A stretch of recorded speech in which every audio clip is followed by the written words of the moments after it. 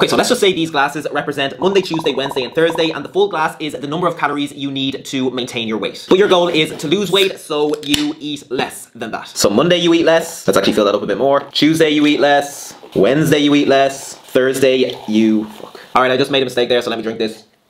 This video is not going well. But yeah, Monday you eat less, Tuesday you eat less, Wednesday you eat less, and this gap here, this is the fat loss. But then Thursday comes around, you're having a bit of a shitty day, and you say, you know what, I am going to eat a little bit more today. And seeing as you've eaten a little bit more here, it's so easy to feel like you've screwed everything up, and as a result, all you want to do is go hell for leather in the kitchen, eat way more, because why not? You've already screwed it up. But that is where you are wrong, and if you stop there and prevent yourself from going way overboard, you are literally going to be protecting all of the fat loss progress you've made in the previous few days. But if you go with the screw it approach, the Coke Zero in this glass is literally going to start tippling over, and as a result, it is going to start cancelling out your fat loss progress in the previous few days. So the take home point is going a little bit over your calories from time to time is not going to make a significant difference. So the next time you're in a situation where you're about to say screw it, remember this video and make sure to follow for more just like this.